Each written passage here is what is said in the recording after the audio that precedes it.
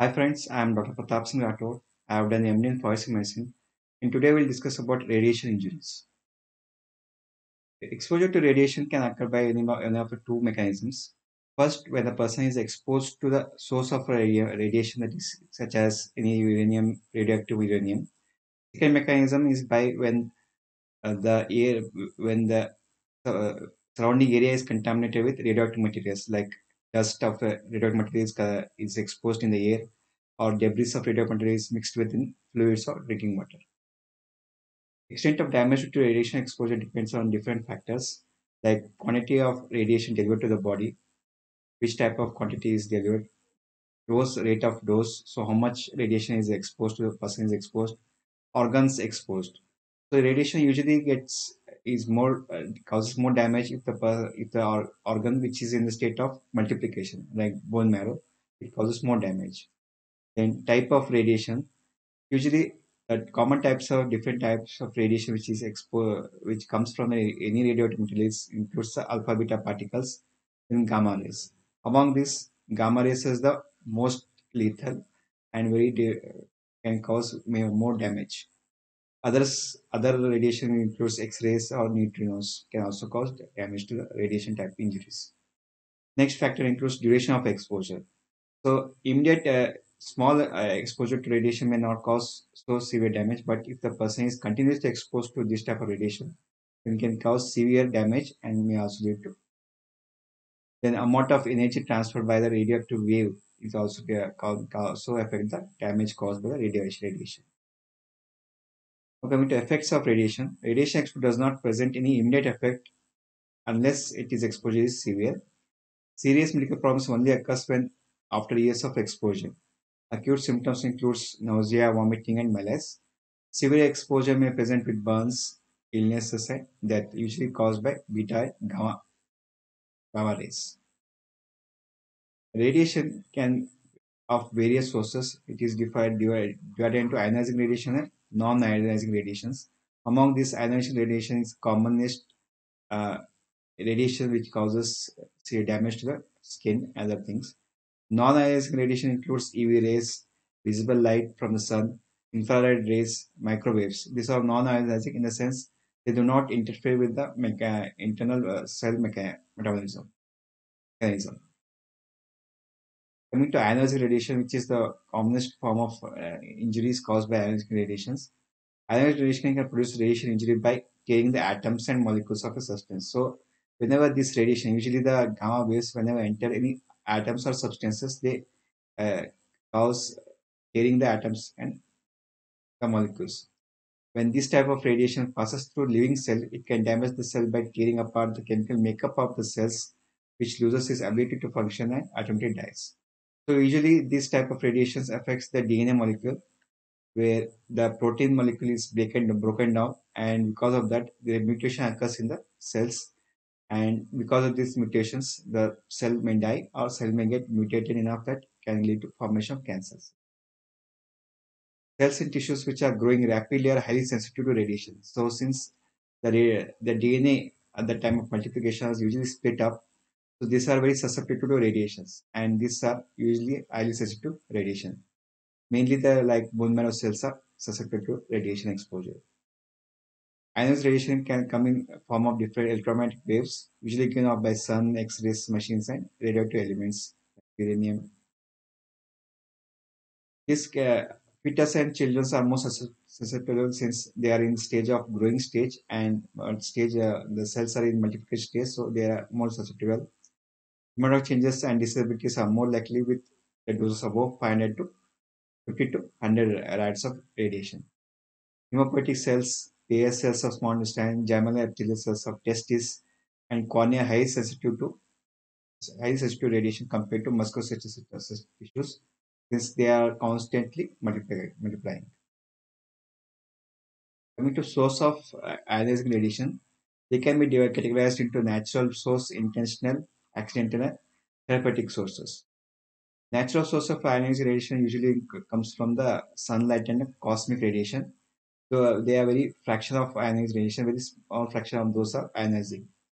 Sunlight, mostly visible light is present. Even though there is visible light, But radiation of higher frequency like ultraviolet radiation is harmful to the skin, and it can be just by stepping outside and exposure to sunlight can cause damage. Can damage by exposure to ionizing radiations. Cosmic rays are similar to sunlight in that they are always present around us, though they are not visible. Can also cause also contain ionizing radiation. Can also form of ionizing radiation. Coming to intentional exposure, in this the person get intentionally can get exposed to ionizing radiations. So this is very uncommon since nobody wants to get exposed to radioactive material, but it is seen in mainly because when the person get exposed to nuclear weapons like hydrogen atomic bomb explosions. So this is typically seen in victims of World War II. Is a common example where there was intentionally the people were exposed to ionized radiation caused by the explosion of hydrogen bomb. Accidental exposure occurs when the person is exposed to ionizing radiation by mistake. When there is a research lab spillage where in labs where they usually handle irradiated materials, if there is spillage, they may get exposed to ionizing radiation.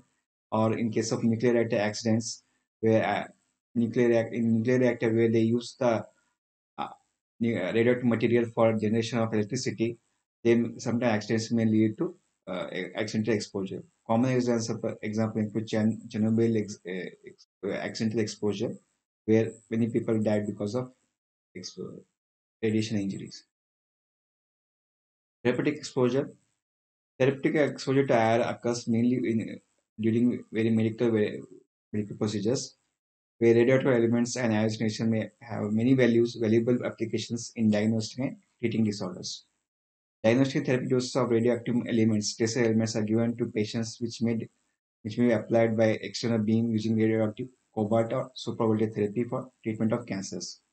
Both the radioactive tracer elements are used for both therapeutic as well as diagnostic procedures. Diagnostic includes like X-rays or use of iodine for visualizing internal obstructions are used for diagnosing, and therapeutic also is used by using of radioactive cobalt for treatment of cancers. So this makes sometimes can cause skin damage in form of depletion and erythema of the skin, which may later produce blistering and discoloration of skin exposure may be caused because of treatment by radioactive material. Coming to effects of ionization, acute that is immediate effect on the different part of the body includes on skin and mucous membranes. The ionization may cause erythema, epilation that is loss of hairs, destruction of fingernails, or epidermal abscess can cause. In the hemopoietic tissues, there may be bone marrow suppression, which may lead to decrease in blood count.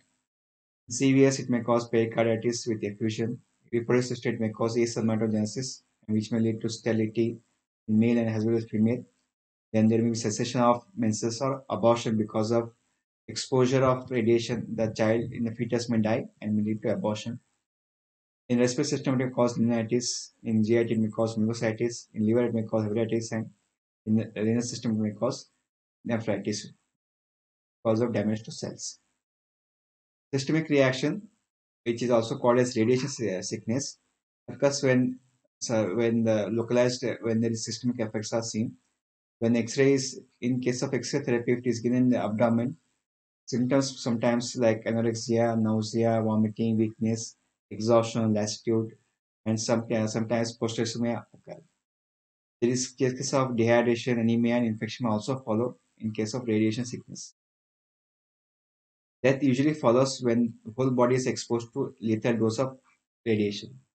Usually caused because of hemopoietic failure, that is bone marrow suppression. Person may unable to develop more new hemopoietic cells that includes RBCs and the WBCs. Then it may be because of GI mucosal damage, sinus damage, widespread vascular injury, or secondary infection. So many of the risk reasons may lead to the person to die when the person is exposed to lethal dose of ionizing radiation. Regular aspects of ionizing radiation injuries. Death is usually accidental. Suicide and homicide is very rare. Doctor who is treating with the radioactive material should be very careful. There is chances that higher doses may cause some damage, and the person or patient may sue the doctor regarding negligence. In case death due to radiation exposure, the person who is handling the body has to wear protective measures like gloves, plastic aprons, spectacles, and plastic shoe covers because radioactive material doesn't get depleted immediately and they are active even the person has died and may emit radiations like gamma rays. These are my references. Thank you.